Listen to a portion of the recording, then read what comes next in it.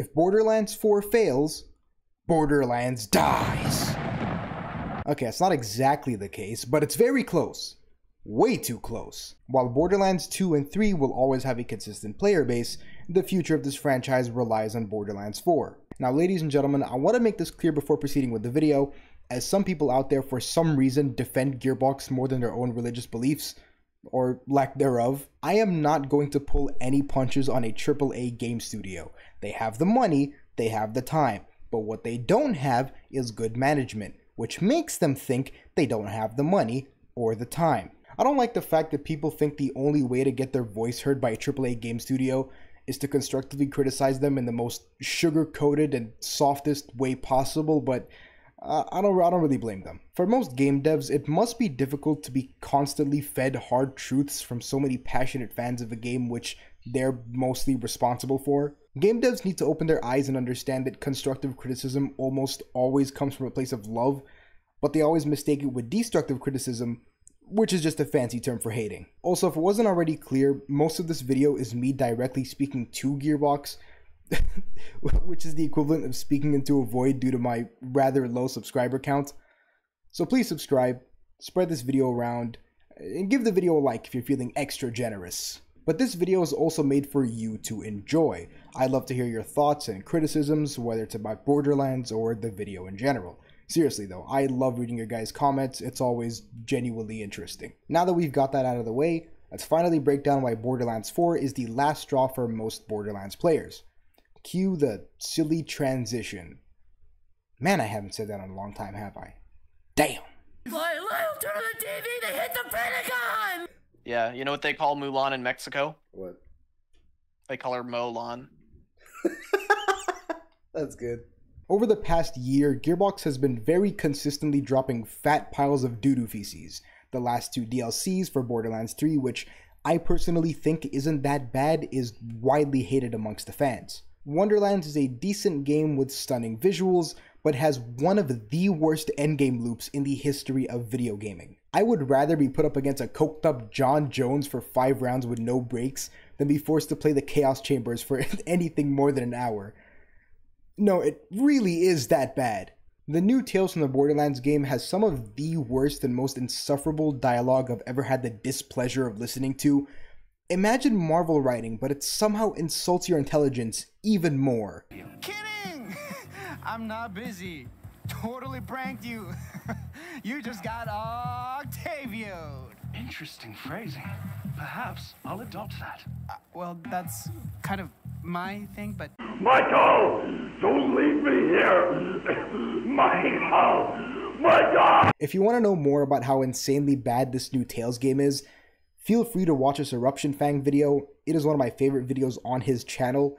Not only is it informative, but really hilarious, so go check that out if you'd like. Now, how could I possibly forget to bring up the really random and pointless DLC they added to Borderlands 2, which broke the endgame even more than it already was? Why would you add level caps to a game you haven't touched in like 5 years? Just what was the thought process? A close friend of mine loves Borderlands 2 passionately, and has been playing the endgame for a while before this DLC even existed, so I decided to call him up and quickly ask him his thoughts on it, so enjoy the clip. I mean, yeah, it's one last DLC added to the game for a Borderlands advertisement. It ruined the endgame with dog modifications and scalings. All the endgame bosses are ruined, so it makes the game at least have 100 minus less hours of gameplay. It's and it's terrible. Now, I could go on for hours on Gearbox's bad decisions and controversies, which doesn't exactly have people thinking about Borderlands 4 right now, but rather thinking about what Gearbox's next biggest blunder is going to be. With that being said, let's delve into the core of this video, which is what I think should be next for Borderlands 4. So what better way to start than talking about the technical Shmecnical stuff? Man, I really didn't know what to title this section. Whatever, let's just get it out of the way. What? What is that? My friends the other day were talking about separating the art from the artist, and I blurted out Mein Kampf. Now, what I'm about to say might be a bit controversial, and I can completely understand why some of you might disagree with this, but Gearbox, if you really want to make Borderlands 4 the best possible version of itself, then don't release it on last-gen consoles. Borderlands 3 on the PS4 was already nightmarish enough. I think it's time to just pull the plug when it comes to adding new Borderlands games onto old-gen consoles. Also, quick side note, quite recently, Borderlands 3 has made its way onto the Nintendo Switch. And it genuinely looks almost as bad as Mortal Kombat 1 does on the Switch. It's a sight to behold. The only exceptions I can see for last-gen ports is if they plan on remastering Borderlands 2 or any older title, which I don't see why those consoles can't have that too. Now, why am I saying this? What benefit does Borderlands 4 have for not being on old-gen consoles? Well, for starters, they can actually add pearls without worrying about the consoles spontaneously combusting. For some of you that don't know, the primary reason as to why Borderlands 3 doesn't have any rarity beyond Legendary is that old-gen consoles genuinely could not handle any more rarities. The fact that simply a new set of guns with a different colored beam of light is a risk to the game's functionality in older-gen consoles is just one of the many signs that those consoles just can't handle new quality games anymore. It's time to stop being held back and just let go. Speaking of games barely functioning, Gearbox, please take your time with Borderlands 4.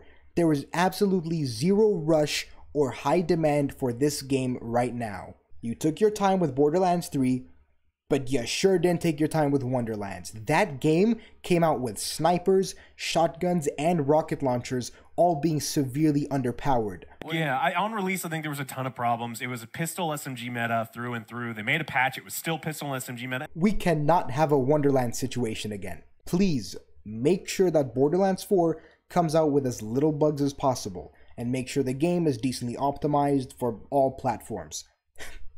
We're not asking for much here, just the bare minimum for a AAA game release. Also, one last note for this section, but Gearbox, please optimize your menus before launch. Borderlands 3's menus were super laggy at launch, and even today can get laggy at times.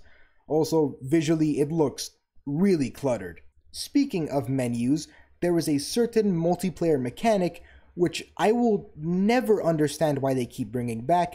It's not a quirky feature, but it's just really annoying. What I'm talking about is not being able to fast travel while your friends have their menus open.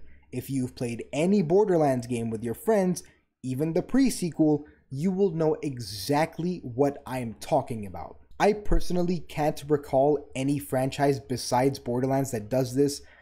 It's just so stupid and halts the momentum for literally no reason. Granted, this does make for a lot of funny moments where friends are flaming each other for still having their menus open while they want to progress through the story, but it's not funny for the right reason. Talking way too much. Blue Grace, why did you open your inventory, Blue Grace? I'll open your skull and drink it, Gerald. One last thing I want to bring up before we move on is how Gearbox still hasn't figured out how to keep players in the same party after they save quit. How is this an issue in every single Borderlands game? Borderlands is constantly advertised as a great game to play with friends, and yet you make it so annoying to do so.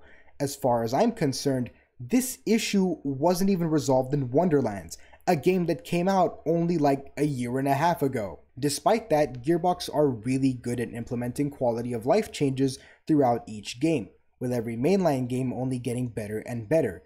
This is even showcased a bit in Wonderlands of all games. Wonderlands made something like the anointment system a lot less tedious. The anointment price increases the more you use it, rather than in Borderlands 3 where it's at a set price of 250 iridium, which is ridiculously high in that game.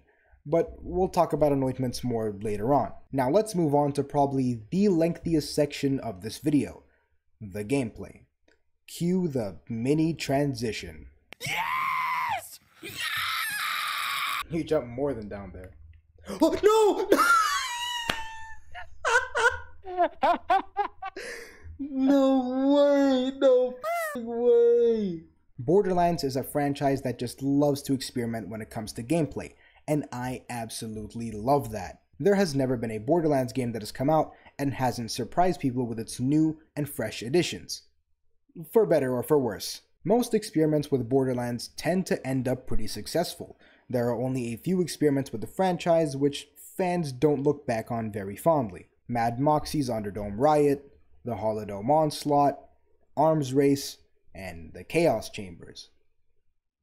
Notice how all of these are basically synonymous with prison. Borderlands isn't really new to the concept of missions where they lock you in an area for a while and you fight to the end.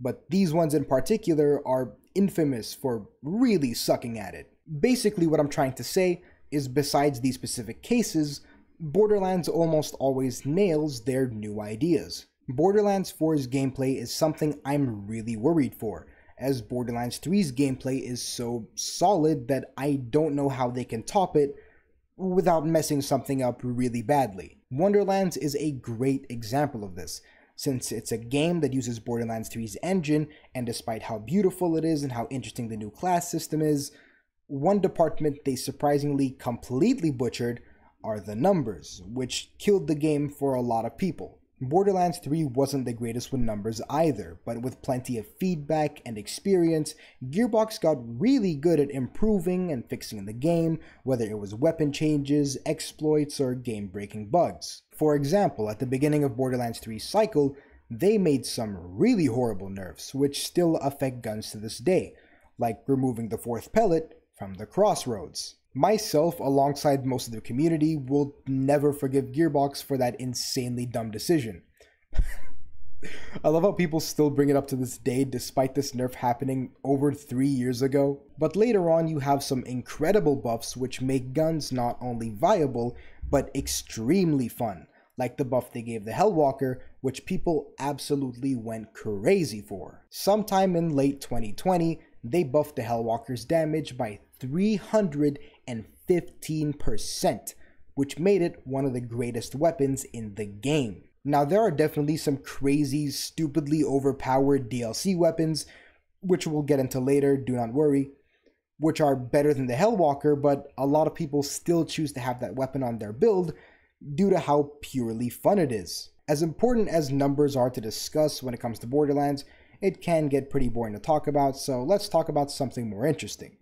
Gameplay mechanics. As great as Borderlands 3's gameplay is, there are definitely some mechanics that can absolutely be changed or expanded upon, like sliding, slamming, and meleeing. Sliding is pretty cool, and it's definitely something I'm thankful for since it adds more fluidity to the gameplay, but if you're not using a snowdrift, sliding can kind of feel like you're dragging your ass through sandpaper. There are some artifact prefixes like Static Charge, Radio Dead, Rocket Boots, and Splattergun, which try to add cool effects and damage to your slide, but ultimately end up extremely underwhelming. Splattergun in particular is so incredibly boring and pathetic, plus 50% shotgun damage while sliding.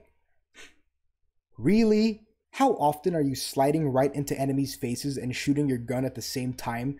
Conceptually it's cool, but not in a game where enemies in the max difficulty might as well give you a seizure warning with how aggressive they are. Slamming, on the other hand, was especially underutilized in Borderlands 3, which is kind of sad when you compare it to butt slamming in the pre-sequel, which was honestly super fun, creative, and pretty satisfying. Granted, I didn't really touch the pre-sequel's endgame, but from what I heard, I don't even think that's really a thing, so we'll try to exclude numbers and viability for a bit. In Borderlands 3, the only thing I found memorable with slamming is that there's this Guardian rank skill which lets you slam after your regular jump, instead of at a certain height. This ability is so ridiculous and actually surprisingly useful when it comes to survivability. Instead of meleeing an enemy to stun them, slamming has a small AoE that can just stun a small group of enemies, which is kind of neat. Slamming also works with Groundbreaker, and Groundbreaker is just such a fun Guardian rank skill in general. You don't need a crazy build to mess around with how broken and fun this can be. I'll probably play a clip right now showcasing what you can do with this goofy skill. Slamming is kind of like sliding in the sense that I'm thankful for it and it adds more to the gameplay, but it's definitely underwhelming at times. But by far the most interesting thing that can be done with slamming is that there is somehow slam builds that exist and are actually really strong, which is just as ridiculous as it sounds, and really goes to show how stupid this game can be with the right interactions. So shout out every Borderlands 3 build maker for consistently making the wackiest builds endgame viable. I'm going to play a small clip from this video made by B Flattened where he showcases his Moe's slam build. There are no words I can provide to prepare you for the sheer insanity you're about to witness, so just take a look. It's insane. Here you go.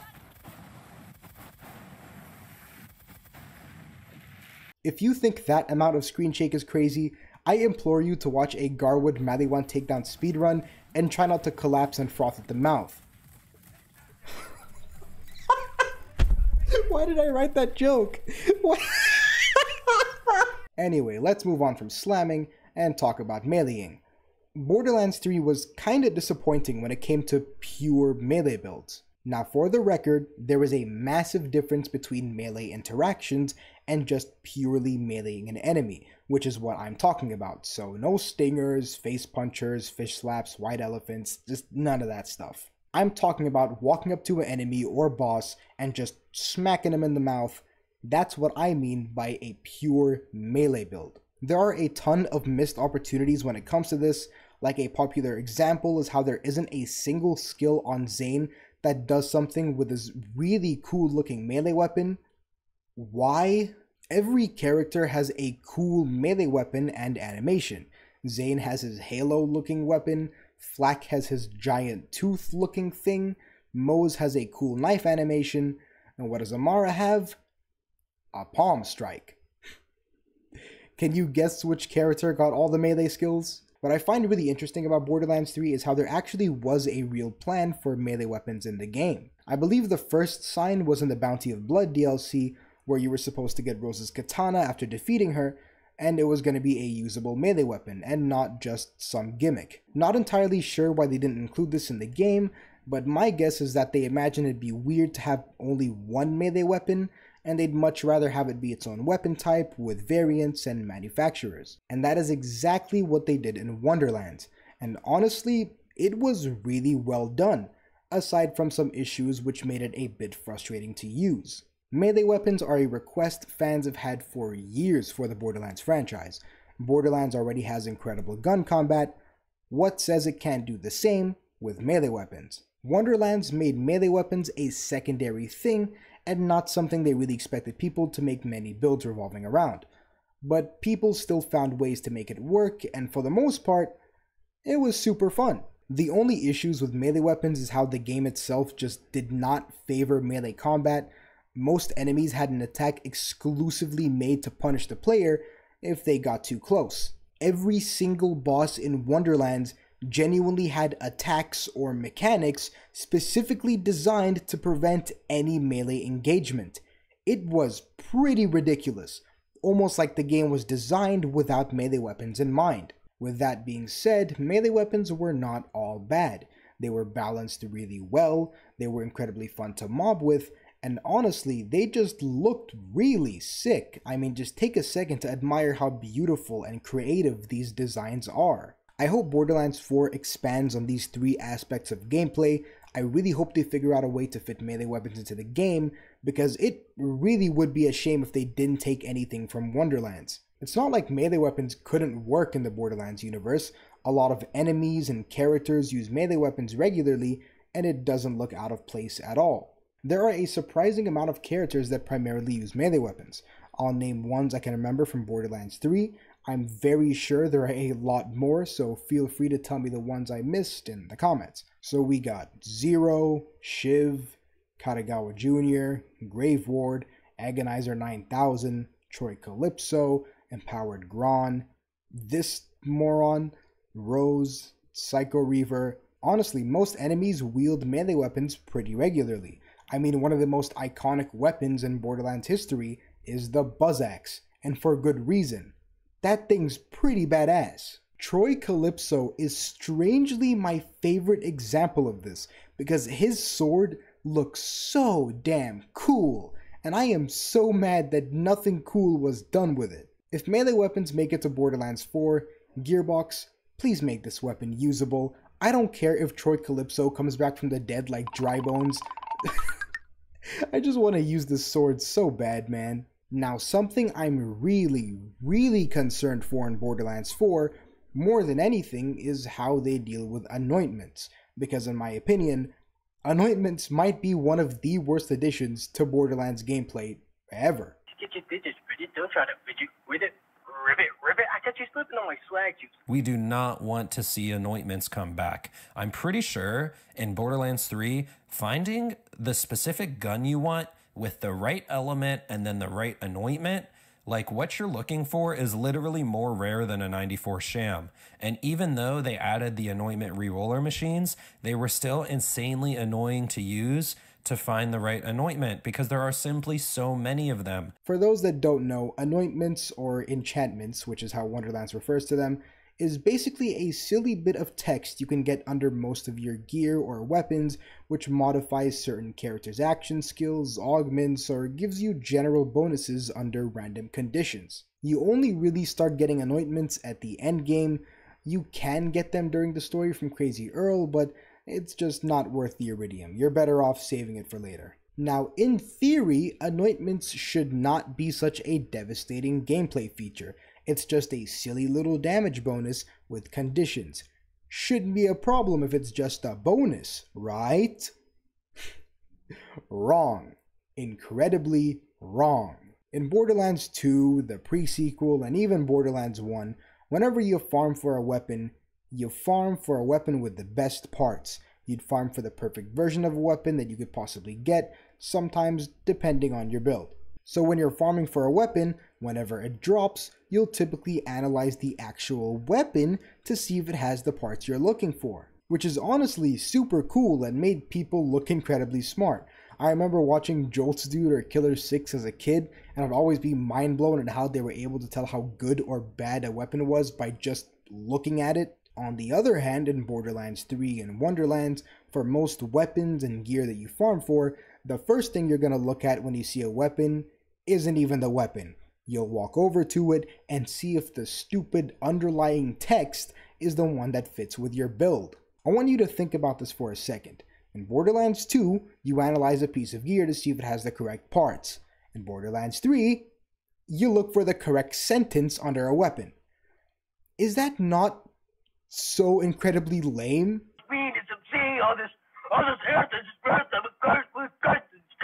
Borderlands 3 really had no loot chase. The loot chase was anointments on the legendaries that were already dropping like candy in the first place. So what did you really get excited for other than right parts on the legendary? You didn't get starstruck when a legendary dropped. You got starstruck when it had the fire elements and it had the right anointment and you didn't have to re-roll it at the Crazy Earl's reroll. Now I know some of you nerds out there are going to point out that not all gear works like that.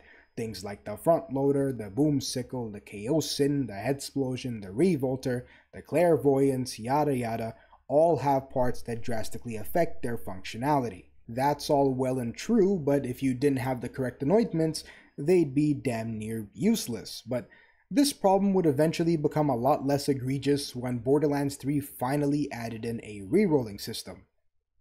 1 month before the final DLC released, but better late than never, I guess. I did my job, and I want out. So if you serve me, it doesn't go. Man, can you guys even comprehend the fact that Borderlands 3 for like a good 2 years just didn't have an anointment rerolling system?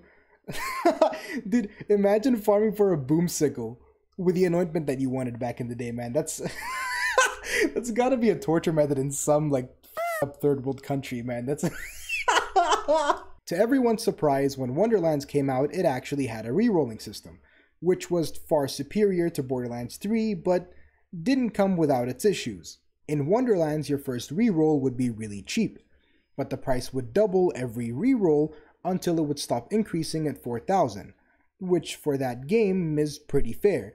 You can get a nice amount of rerolls before it hits this price. The only problem with this system is that Gearbox just got so lazy and didn't feel like balancing how many moon orbs they'd give you, so they just capped the amount you could have at 16,000, so you'd have to play again once you run out of your pitiful amount of moon orbs. It's things like this which is why I don't like Wonderlands. For a game so beautiful and expressive, the endgame just really hates it when you start having fun, Wonderland's endgame is just so anti-fun, it's crazy.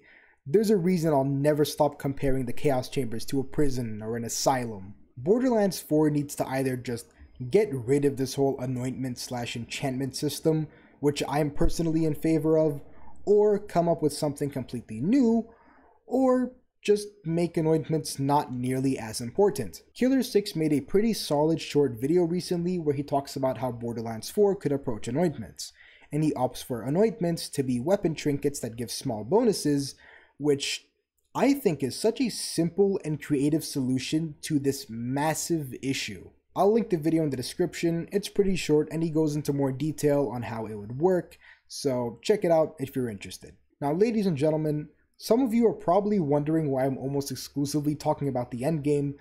Well, that's because when it comes to Borderlands games, the endgame is one of the most important parts of those games. For example, Wonderlands has a really fun story and has some of my favorite base game side quests of the whole franchise, while Borderlands 3 has a lot of boring base game side quests and one of the worst stories of the whole franchise, only being second to New Tales from the Borderlands, which is a whole different beast of bad writing. Despite Wonderlands having a much better story and side quests, the lack of endgame and horrible endgame balancing ends up in Wonderland's Steam charts looking like this.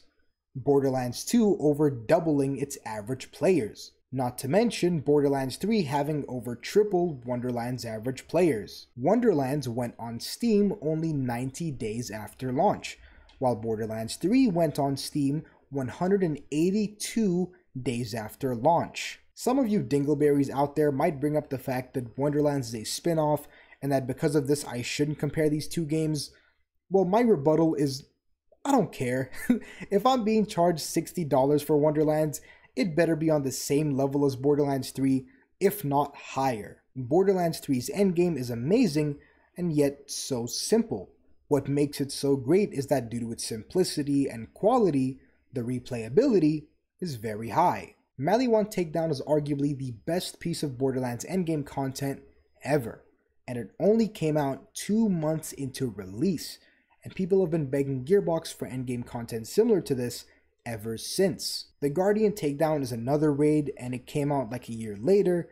It isn't nearly as good, but the idea was there, and the visuals and boss fights were just as good, if not better. As good as the raids are, there's still plenty of endgame content to sort through. The Halloween event, Revenge of the Cartels, the Trials, the Circles of Slaughter. You also have True Vault Hunter mode, which is a new game plus that doesn't really change anything but allows you to replay the game with all your levels and gear. If you really wanted to, you could replay the game at max level on the highest difficulty with a perfect build.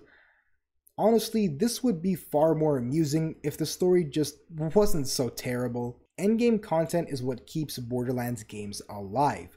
Borderlands 4 just needs to take what Borderlands 3 has done and execute it better, balance it better, and focus on making it as fun as possible. Borderlands 3, despite its terrible story, brought so much to this beloved franchise, and people have sadly taken it all for granted due to Gearbox's constant mistakes and terrible decision making. Borderlands 3 brought us an insane level of customization, both gameplay and cosmetic. Each character got 3 action skills, one for each skill tree, and then a 4th one with the designer's cut. We got action skill augments, which characters all deal with in different and interesting ways, leading to lots of build variety and gameplay styles. Simply just the way the game feels is so satisfying. The crisp sound effects, the impact your attacks have, like when you melee an enemy, slam on an enemy, slide into an enemy, go all out on a boss and watch its health disappear faster than cotton candy dipped in water. It's all just so damn good. But ladies and gentlemen, unfortunately not everyone is going to care enough to get to the end game, or even play enough of the game to get a taste of how good it really is. And it's all because Gearbox fumbled one thing so incredibly hard. And that thing is the story. Throughout this video, you've been hearing me simply reference it as bad, so I figure it's time we take a second and acknowledge why that is. Cue the mini transition. I've seen an irregularity! Get in here! Hold on a second, there is one thing I somehow completely forgot to talk about regarding Borderlands 3's endgame. Because even though in its final state it's decently balanced and really fun, it wasn't all sunshine and rainbows. There was a certain 6-month period which made the endgame not fun for a lot of people, including myself, and was genuinely one of the first times I took an extended break from the game because I was pretty furious. The words Mayhem 2.0 will immediately trigger flashbacks for anyone who played the game from this being released, until Mayhem 11 came along and saved us all from going insane. Borderlands 3 launched with only 3 Mayhem levels. Those were a bit rough, but a lot of things got balanced and fixed as Mayhem 4 and Maliwan Takedown came out, and this for a lot of people was the absolute peak of this game's endgame balancing. Despite how solid the game was at this point, there were still quite a few bugs, exploits, and overall issues with Mayhem, but they weren't that big of a deal since the game at this point was really fun, which is all you need a game to be. You know, fun. Mayhem 2.0 launched, and we got 6 more Mayhem levels for no damn reason, alongside these Mayhem modifiers, which you are not allowed to turn off. The way these modifiers worked is that there could only be up to 4 of them active all at once, ranging from easy, medium, hard, or very hard, although this pattern would vary depending on what Mayhem level you were playing on. Gearbox, for some reason while making this update, had a firm belief that difficulty just meant how annoying a game was, which could not be further from the truth. Borderlands 3's endgame went from being simply badass to one big fat Looney Tunes segment that just would not end. Mayhem 2.0 wanted to punish you for literally just playing the game, and it was so annoying. If you merely shot an enemy, here's the modifiers that could punish you for that. If you killed an enemy, here's the disgusting amount of modifiers that could punish you for that. If you approached an enemy, you could also be punished for that. If you were standing still in combat, God forbid you need a second to aim, reload, or take cover, you could be punished for that. Obviously, not all of these were active at once, but if you take a second to just read some of these modifiers, they don't make the game funner or add any improvements or interesting mechanics. It just made the game less fun. The easy modifiers were the only cool and interesting modifiers, as they actually modify the game. The definition to modify is to make partial or minor changes to something, typically as to improve it or to make it less extreme. These modifiers worsened the game and made it far more extreme. Gearbox eventually realized how insufferable Mayhem modifiers were, but instead of making another rework, they gave us Mayhem 11. And you know what? I am fine with that. I'll take Mayhem 11 any day of the week instead of playing this absolute disaster of an endgame system. For those of you that don't know, Mayhem 11 is the same difficulty as Mayhem 10, except there's no Mayhem modifiers, which is why the gameplay on screen is actually watchable and was really fun to record. Whenever I refer to Borderlands 3's endgame and how much I enjoy it, I'm mostly referring to Mayhem 11, which is genuinely really fun, balanced, and whenever it's challenging, for the most part, it's pretty fair. Anyway, enough about Mayhem, and let's actually move on to the next section, which is mostly about Borderlands 3's story. So now, cue that mini transition. There's over 7 realms. What? There's what? I'm not picking this up and making you come. Pause.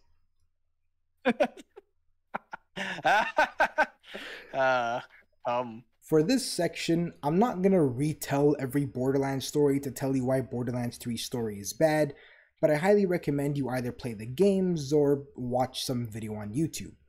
If you plan on doing the latter, then check out this incredible video by Cartoon She. It is genuinely one of my favorite videos on the platform. Don't let the length scare you, I promise it's worth a watch. I am very concerned for what direction Borderlands 4's story is going to take, because despite Borderlands 3's blunder, there are still so many ways to build off of it and make for a great next step for the franchise. Borderlands 3 ended off with Lilith literally stealing the moon. I am not making this up. This is not a Despicable Me reference. This is canon. And honestly, kind of a cool idea. Granted, the last cutscene where they show this is so hilariously bad, and it doesn't help that for the credits they played Alicia Keys' Girl on Fire, which I'm sure most of you know that song. Honestly, one of the most embarrassing things I've ever seen. Just it cuts to the credits, and it's that. Truski. Can you imagine being the person who decided to put that song in the credits? Man, I really wish I recorded my friend Ali's reaction to this for the first time. It was absolute comedy gold. We couldn't stop laughing. I did talk to him about the ending later on, and he did have a really good suggestion for where the story could go next. We should go and find Lilith, so we'd be prepared for a war. Now, the most infamous mention of a war, as most of you probably know, is the Watcher at the end of the pre-sequel, when she saves Athena from a firing squad and warns us that war is coming, and you will need all the Vault Hunters you can get. People wanted Borderlands 3 to be the war that the Watcher was talking about, but sadly, it was just a stupid conflict that didn't give off any sense of urgency. I understand that making an entire war and bringing back tons of Vault Hunters for one story is pretty difficult, but I think it's still very possible. There are tons of videos on YouTube, discussions on Reddit, where people talk about where they want the franchise to head in next, so if this idea is too grand and difficult to execute, it's definitely not the only one out there. Anyway, let's actually talk about Borderlands 3's story. Borderlands 3's story is an absolute disaster of bad writing, insufferable dialogue, slow pacing. Damn, we really just played through all of Eden 6 and it was not that great. Yeah. Cool weapons though. True. And worst of all, cringe. It's her choice to go down, Lilith. Shut up. Oh, I hate this voice line so much. There's a healthy mix of new and old characters, but none of the new characters really stand out except maybe Balex. I really like Balex. He's got a lot of funny lines, and most of you already know he's voiced by Ice-T, and he's a surprisingly great voice actor. There's also Ava. Man, I could make a whole video on how terrible she is, but basically, imagine if Tiny Tina was stripped of all her redeeming qualities and all she did was complain and yap.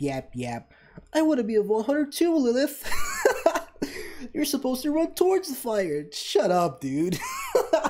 The worst part is that the game really wants you to feel bad for Ava. For example, after the laughable cutscene of Maya's unfortunate demise, where she completely turns to dust, except her book for some reason. Also, this cutscene brings up another massive issue with Borderlands 3's story. You, as the Vault Hunter doing 90% of the work, are never in the cutscenes and are rarely even referenced in them. I would have liked if Gearbox just showed us why we couldn't do anything against the Calypsos, instead of Lilith going, "Hey, killer, it's not your fault Maya's dead. I don't blame you for sitting at a corner while watching, I don't know, top 10 hottest Sonic characters." There you have it, folks. Those were the hottest female chicks in the Sonic universe. Probably the worst example of the Vault Hunters being left out of cutscenes is at the end of the game, but we'll get to that in a bit. But after all this hippity hoopla, we return to Sanctuary to talk to Lilith. My favorite activity in this game, which I assure you doesn't get repetitive. After we talk to Lilith, we witness some of the most insufferable dialogue ever. We get the whole shebang. We get Tannis being unfunny at probably the most inappropriate time possible. I knew Maya when she was alive. I preferred her that way. That didn't come out right, but she's gone, and that's how it is. We get Ava yelling at Lilith and blaming her for Maya's passing, despite Ava being half the reason she's dead. Maya's dead. it because you wanted to open the vaults. We should be hunting down the Calypsos and making them pay for what they did. It's not that easy. And the worst part is that Lilith takes it as if Ava's in the right somehow? Maya always told me a Vault Hunter runs toward the fire. All her stories were about you. You saved Pandora. You killed Handsome Jack. You're supposed to be the Firehawk. I don't know what I am. Figure it out, Lilith, before you get someone else killed. Ava showed up to the vault while she wasn't supposed to, yelled at the Calypsos while Maya didn't even want to engage, literally saying, "We're leaving. Now." Unfortunately, Borderlands 3 has a very well written story, so it couldn't just stop there. Maya sacrifices herself to save a character who has done nothing but make my ears bleed and will only continue to do so. Awesome. It's just an all-around disaster. And the worst part is when all is said and done, the game wants us to console Ava on Maya's passing. Give me one reason why I should care about Ava. Why should I take the time out of my playthrough to walk into her room and make her feel any better? Who, the kid? Why do I want to talk to the kid? I don't know this character enough to give a singular care. All she has done is yell at everyone, even the Calypsos. I'm gonna be a siren, and then I'm gonna mop the floor with assholes like you. You're gonna... Is that how you think this works? And then cry when her actions have consequences. There is one saving grace to all this though. There's an animatic of Maya's funeral, and it is amazing. The writers went crazy cooking this one up. Lilith even shuts down Tannis immediately for her inappropriate timing and reminds her of their current situation. So he can leech sirens besides his own sister. Fascinating. I wonder if that interferes with Maya's intent too. Not now, Patricia. This is the Lilith I want, a leader, not a figurehead. She feels like a real character. Even in the beginning of this cutscene, it shows that the Vault Hunters were supposed to be more involved as Lilith confronts you first. Vault Hunter, you're back. Why didn't you report on the EchoNet? This single cutscene would have done so much good for this dumpster fire of a story. I don't even know where to start. First of all, the cutscene actually pays respects to Maya via a proper funeral, showing all the characters mourn over her passing. Even Krieg was briefly shown hiding in the background. Ava also finally gets some character development. This cutscene shows that she's more than just an angsty teen. She feels remorseful and responsible for something she realistically couldn't do that much about. When Lilith's having her talk with Ava, she even brings up how she went through a really similar situation with Roland's death. I made my share of screw-ups. Running toward the fire all the time gets you burned. But you never got anyone killed. I did. Someone I cared about. Oh.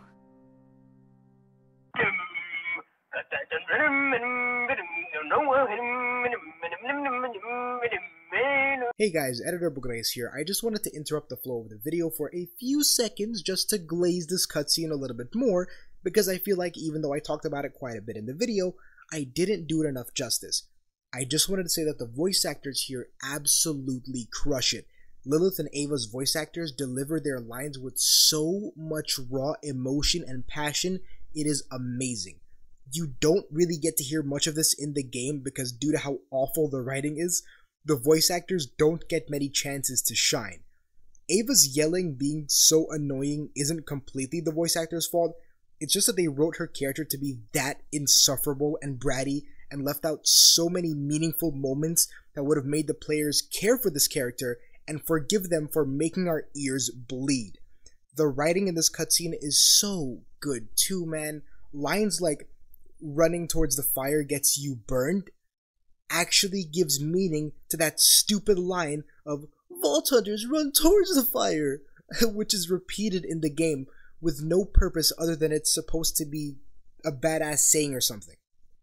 Anyway, that's all I wanted to say. I'll leave you guys with the last few seconds of this cutscene, then the video will continue like nothing ever happened. Enjoy. I want to make what Maya saw in me real. I want to learn and fight and be a Vault Hunter. I want to join the Crimson Raiders. Then welcome to the family. I'll link this 6-minute animatic in the description. It's so good. Even if you aren't super educated on the Borderlands franchise, this will bring a tear to your eye. This cutscene would have been the perfect send-off to Maya. I really would have loved to see this fully animated. I don't know what Gearbox's situation with their writing staff is, because the writing is insanely inconsistent. The first 4 DLCs have incredible writing. The Creek DLC in particular almost made me cry the first time I saw the amazing final cutscene. How does something so beautiful stem from a game which has villains unironically taunting you by calling you a turd farmer? Hey, turd farmers, check this out. What happened? I really want to know. Borderlands 3's story feels so rushed. It doesn't feel like something that was crafted with any love or care. It feels like a really bad fanfiction or something. I guess the fanfiction theory might be a decent explanation as to why so many characters care about Ava when there's no reason to. Maybe Ava's just some sicko's self-insert or something. I don't know, man.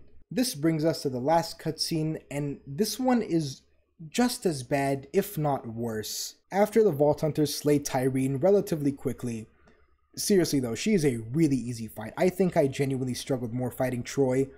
I honestly think Troy's fight is just much cooler in general. I mean, just look at the map side to side. Anyway, Lilith then comes in limping and holding onto her stomach for some reason, when all that happened in the last cutscene was Tyreen held her up like a doll for 2 seconds and then dropped her. But whatever. I guess maybe off camera some bandit came in and gave her a 3-piece like Jorge Masvidal. That's my only guess. She gets her powers back by touching Tyreen's rotting corpse, and then we get a cool shot of the Firehawk. Wahoo! Yippee! She's back. Girl boss or something. I don't know, man. I give up. Tannis then says that the vault on Elpis is still opening, which means Pandora's doomed. Ava then asks, how do we stop it? And Tannis replies with, very simple. We can't. Not unless you know a way to remove the moon from the sky. You like... You like foreshadowing? After Tannis says this, Lilith decides to take this literally and decides that her next move is to somehow remove the moon. But not before saying this to Ava. Sanctuary's yours, Ava. Be ready. I don't think I have to explain why handing the responsibility of a massive spaceship inhabiting the lives of hundreds to someone who hasn't even hit puberty yet is an awful idea. There are 3 completely capable adults and 1 robot right behind her who are far more deserving and capable of running Sanctuary. Tannis could run it for all I care, but you give it to Ava? Hello? I really wish the stupidity stopped right here, but no, there's even more to this cutscene. Once Lilith goes all hero mode and starts charging towards Elpis, we get a shot of everyone's reaction to what's going on. We get a shot of Tina, Brick, and Mordecai, Vaughn, and then some folks on Sanctuary. These 3 reactions all make sense because Elpis is visible to them. Unfortunately, common sense is a conspiracy theory to the writers of Borderlands 3's base game story. So after this, we get reactions from people on Promethea, Eden 6, and Necrotafeo. How? Literally, how? This is the equivalent of looking at Earth's moon from Uranus or something. You just can't. It's impossible. I mean, you'd also probably be dead, but you get my point. After everyone uses their superhuman eyesight to watch Lilith disappear with Elpis in the blink of an eye, Ava unfortunately speaks up, saying that Lilith isn't gone. She's lighting the way. which only makes me question how a dumb teenager is able to make more astute observations than arguably the smartest character in the franchise? Sure, I guess. Anyway, the screen cuts to black, credits roll, Alicia Keys' Girl on Fire plays, and we all laugh because it's all just so stupid. I genuinely think ChatGPT could have written a better story than this. It probably would have written a boring one, but at least it would attempt to respect the audience intelligence. It is so easy for Borderlands 4 to top the disaster that is Borderlands 3's story, so I don't have many expectations. Gearbox, if you want to win the fans over again, then make Borderlands 4's story about the war the Watcher warned us about. Please put as much effort into crafting the story as you did the gameplay. The gameplay is so meticulously crafted while the story is such an afterthought, despite Gearbox advertising Borderlands 3 as a much more story-focused game with more cutscenes and lore, etc, etc. So there you have it. If you thought this section was longer than it should have been, I hope you know I shortened it as much as I possibly could have. Anyway, I'll quickly talk about the DLCs and we'll conclude the video. So, cue that silly transition.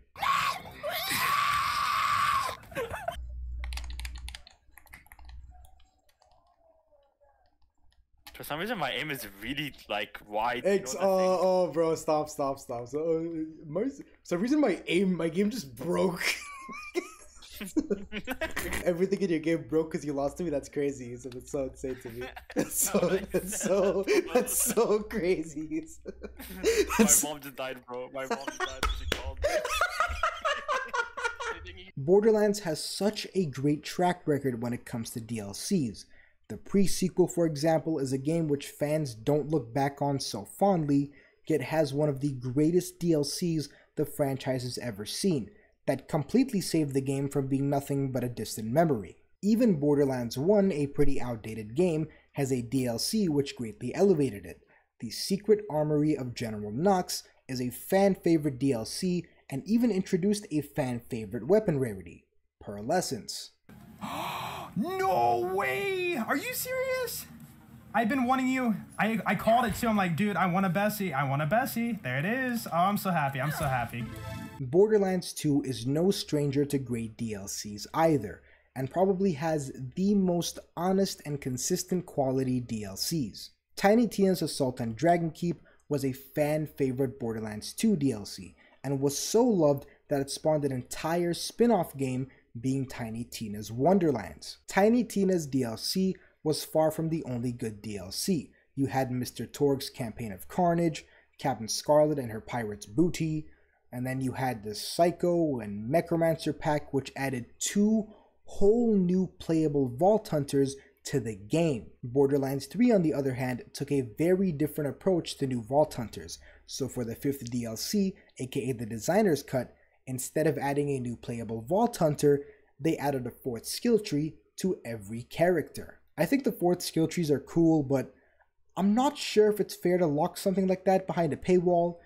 I feel like a new playable character is a much more understandable and fair DLC, but we'll get into that later. Borderlands 2 also had these mini DLCs called Headhunter packs, which are very fairly priced at $3 a pop. You get a fun single main quest to embark on and some side quests. People really liked Headhunters because they were honest packages of content. It wasn't advertised as anything more than it was just go on this fun little journey, kill this boss, and get some loot. Wonderlands DLCs did a similar thing to Headhunters, but with much less content, priced at $10 a pop, which is over triple the price of a Headhunter, and was just such an absolute joke that articles started coming out about how lackluster these DLCs are. Gearbox had this pathetic attempt at trying to justify explaining that these aren't DLCs, but PLCs, aka post-launch content. Well, yeah, of course it's post-launch content, you dip. That's what DLCs are. Actually, they're PLCs. I should give you a wedgie for saying something so stupid. That's so mean. One of my favorite displays of how much of a joke these DLCs are is when the first one came out and Joltstude speedran it in under 8 minutes. This is one of my favorite Joltstude videos because there's this part that I'll never forget and it's just so funny. So part of the mission literally has you just waiting around for 3 whole minutes for a door to open.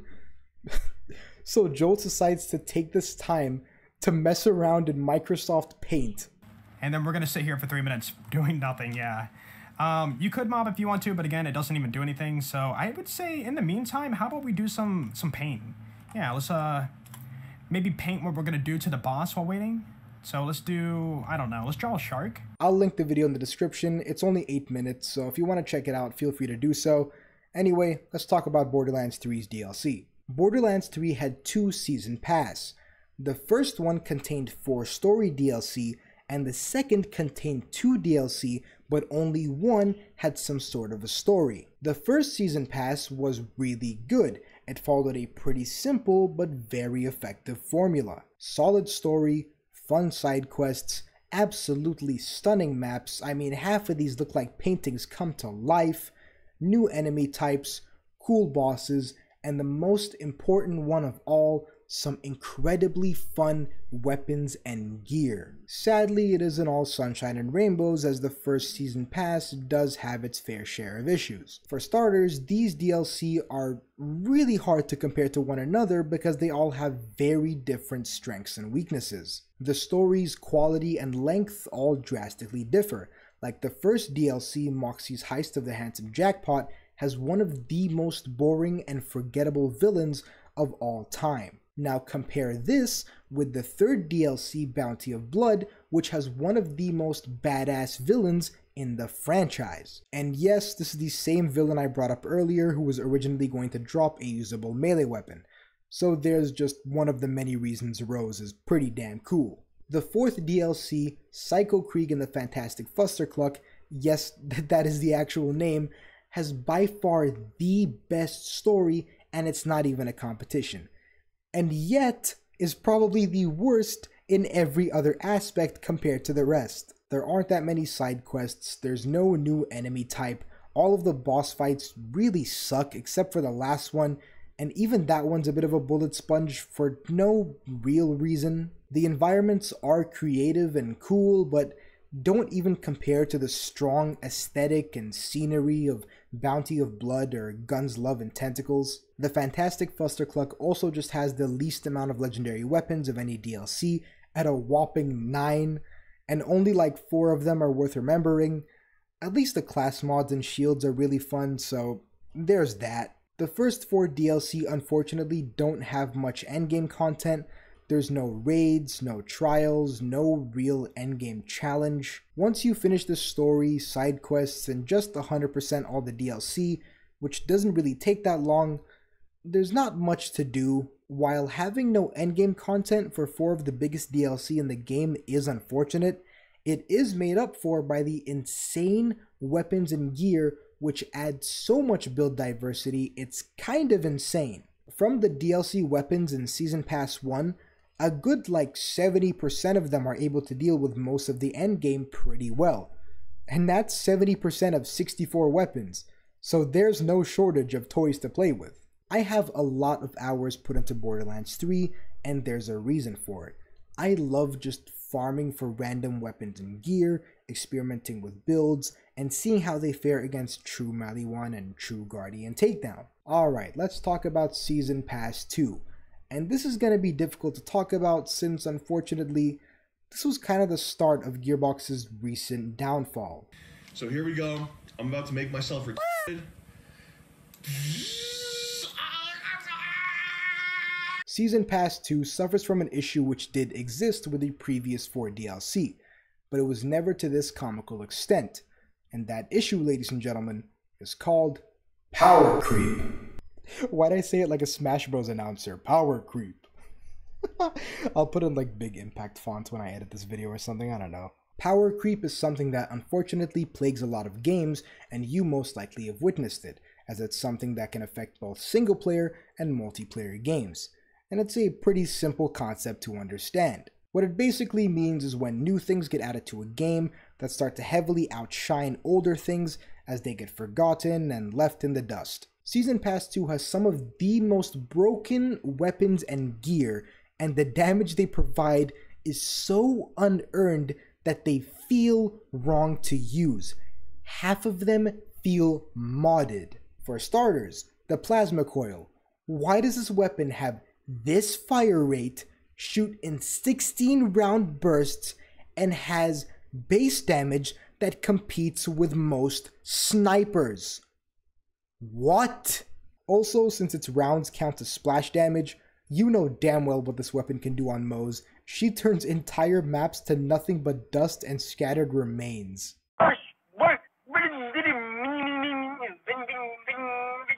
Imagine a laser-focused Norfleet that uses SMG ammo and you have the plasma coil. Frankly, this gun is just broken. It's like Evil Smasher glitch levels of broken. It's like the B in Conference Call in the early days of Borderlands 2 broken. You get this gun with any parts, any rolls, any anointment, and it's just going to trivialize everything. Here's another power crept item, the Revolter.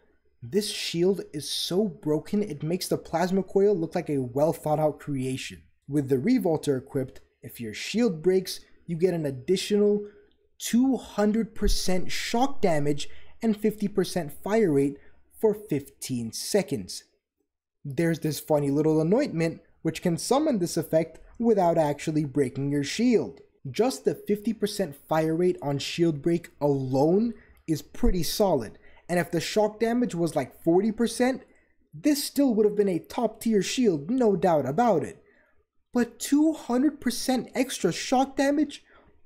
It's just so goofy! The Plasma Coil and Revolter are the worst offenders when it comes to power crept gear, but there's still so many other weapons like the Kick Charger or the Free Radical which completely outshine a lot of other older weapons. I completely forgot how ridiculous the Kick Charger is. This weapon makes the Ion Cannon, which is a pretty good weapon, look like a Nerf gun. On top of that, the Kick Charger only consumes 1 ammo per shot, compared to the Ion Cannon's 7 or 8. Busted weapons and gear aren't the only thing that exists in Season Pass 2. So let's talk about something else. I guess it's time we talk about the 4th skill trees. In my opinion, one new playable character would have been so much cooler than a 4th skill tree, but if I'm not mistaken, despite Krieg, Gage, Jack, and Aurelia being fan favorites, they didn't exactly bring in the big bucks, so Gearbox thought that people just don't want new playable Vault Hunters. I found a segment on an article by The Gamer, which I'll show on screen, that delved into why DLC characters won't make a return in Borderlands 3, and I was pretty much right on the dot. Didn't bring in money, so we gotta figure something out. Honestly, I don't completely hate the new skill trees. I think they're incredibly fun and add lots of much needed build diversity to certain characters. Zane went from being a solid character to downright broken. Moze can now terrorize maps more effortlessly. Amara has a melee focused tree which I think is pretty fun and necessary, and Flak has a tree which lets you become extremely tanky and have your pet do all the damage for you. Pretty cool stuff. My only real issue with the 4th skill trees is that I just don't like the idea of locking a character's full potential behind a paywall. Zane is the perfect example of a character that becomes completely different with DLC. Base game Zane struggles to do damage on his own and largely relies on his clone to do the killing. Chain Zane is unfortunately a thing of the past due to nerfs and power creep, so base game Zane is just a shell of his former self. With Season Pass 1 he picks up the pace by a lot. He can actually damage things, now being on par with his clone rather than relying on it. Zane with his new skill tree on Season Pass 2 becomes a completely different beast. His clone is now just optional as he can run cannon and shield and be practically invincible while evaporating enemies effortlessly. This character went from arguably the hardest one to build for endgame viability to the easiest, and my friend Ali is living proof of this since his first character is Zane and he barely had to farm any items to be able to solo True Maliwan and True Guardian Takedown. Designer's Cut is the DLC that includes the new skill trees, arms race, new weapons and gear, and that's basically it. This thing should not cost $15. This should be like $10, and even that's kind of pushing it. Designer's Cut is reviewed mostly negative on Steam, and I decided to read some of the reviews, and most of them agree with my points. Having a new skill tree locked behind a paywall is pretty egregious. A lot of reviews are complaining about how this is not worth $15, which is an absolutely fair complaint to have. I don't really blame these people for wanting their money back. Director's Cut, on the other hand, I think is much better than the Designer's Cut, but still has a lot of flaws. I mean, this is the DLC that includes the Revolter and Free Radical, and I am not a fan of those. This DLC, unlike the previous, actually does have a story.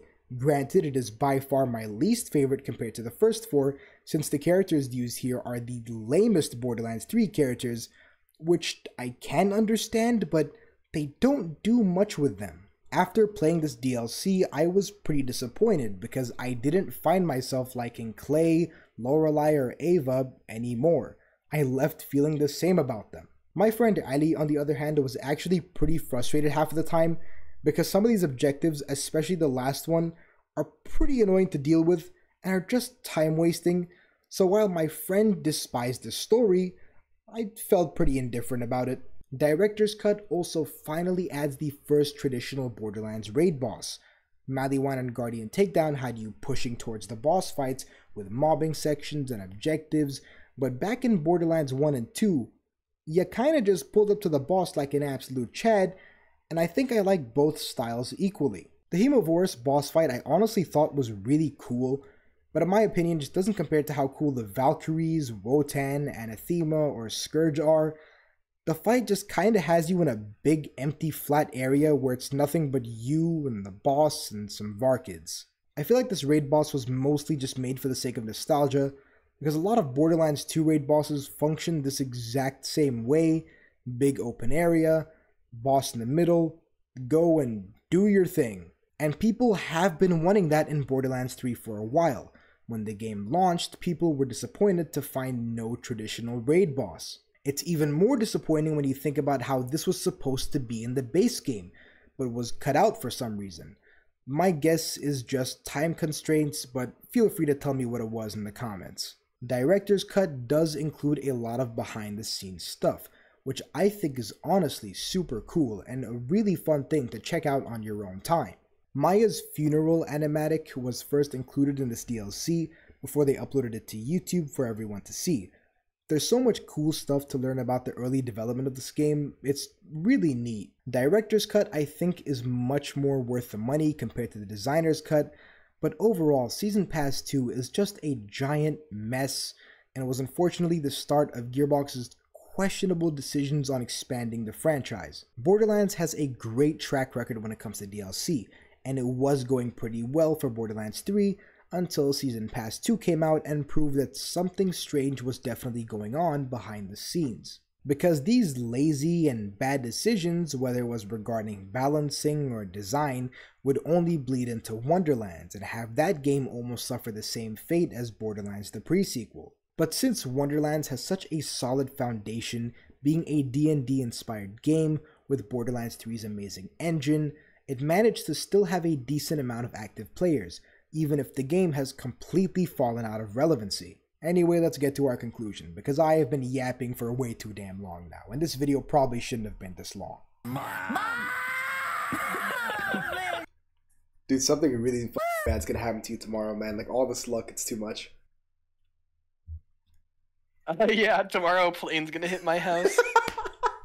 The title of this video is not much of an exaggeration. With Borderlands 3's last ventures, Wonderland's mistakes, and the failure of New Tales from the Borderlands, people aren't really thinking about Gearbox too highly, so the stakes are definitely up there. Borderlands 4 does not have to be an insanely technically or graphically advanced game. It just has to have a good story and be fun. Borderlands 3 greatly excelled at being a fun game with plenty of replayability, but fell flat on its face trying to deliver even just a competent story. Through trial and error, as well as content creators and fans being very vocal about their frustrations and appreciations, it should not be hard to deliver a good game. But honestly, I have a lot of faith in Gearbox when it comes to that aspect. What I fear the most for Borderlands 4 is its story, because you can fix a messy game as much as you'd like, but what you can't fix is a bad story. Once that thing's out there, whatever's done is done. Once all those maps, characters, dialogue, cutscenes, bosses are all out there, you can't redo all of that. So that's why I want this game's story to be crafted with lots of care. If there's anyone who works at Gearbox who somehow watched this entire video and is watching this part of it, I want this message I'm about to deliver to be relayed to as many individuals over there as possible. If there's any Borderlands content creators watching this, I'd love your help too, because I know some of you have connections with the wonderful folks over there at Gearbox Software. I love the Borderlands franchise. I would not write a script this damn long for something I don't care about. As of this video, I am 19 years old, and I've been a fan of this franchise since I was 11. Matter of fact, here's a review I wrote for Borderlands 2 back in 2015. This thing is so damn adorable, I almost cried when I found this because I have absolutely zero memory of writing this and only found it while doing some research for this video. Anyway, I am about to deliver a very short message to the folks over there at Gearbox. You too, Randy. I want you to prick your little magician ears up, so here goes.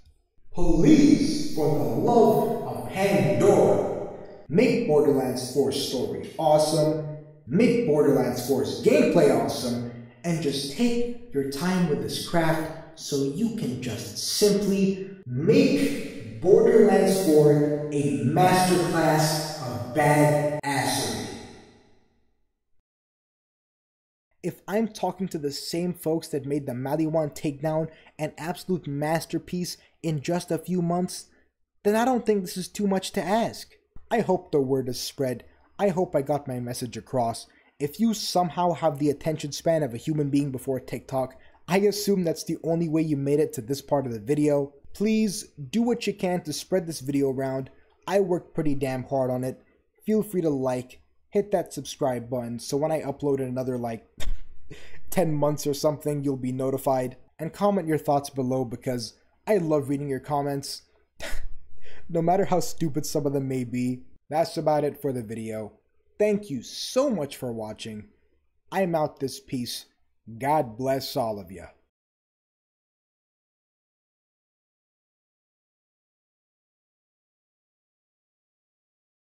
Come outside! Come outside! Come outside! What's up, guys? What's up, guys? Jake. What did I do?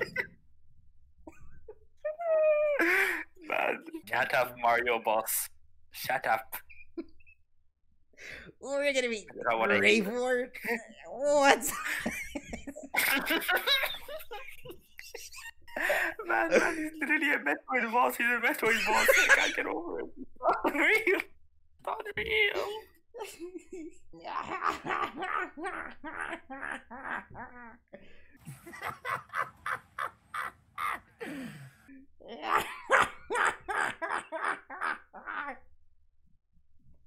Right?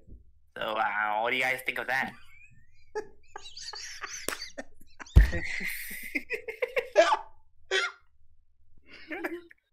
So, what do you guys think of that? What do you... Yeah, guys.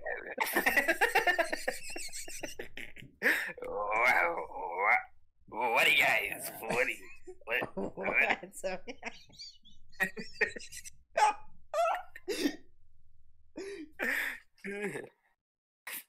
Choke him, someone, please. Bro, if someone talked and sounded a lot like Warren Afterkill, I'd eat him, bro.